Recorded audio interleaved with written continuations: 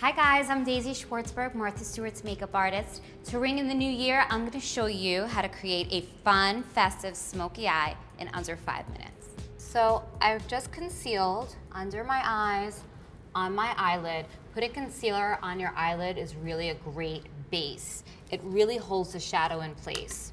So now I'm gonna take this palette, one of my faves, and I'm just gonna take gunmetal. I'm gonna put that shadow all over my lid, but I'm gonna start in the corner and blend my way through.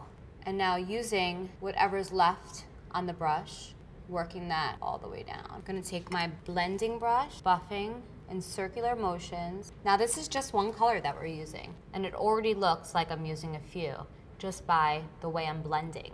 Taking a nude color, just placing it on my brow bone. Taking my black eyeliner, just putting it on the waterline, smudging it down. Remember, it doesn't have to be perfect. For a smoky eye, the messier the better. You want a clean, messy look. Be sure to get your top lash line. That really creates a longer, fuller lash. Now to set that black pencil, we're gonna go back and use our gunmetal with an angle brush. So we're just setting it with eyeshadow.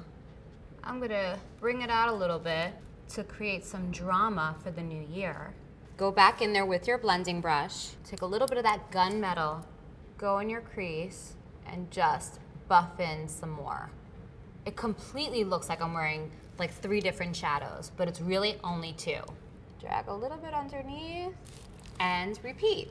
And we're just gonna finish the look off with a little bit of glitter right all over the lid. A little nude lip gloss, and just zhuzh your hair a little bit, and you're ready to party.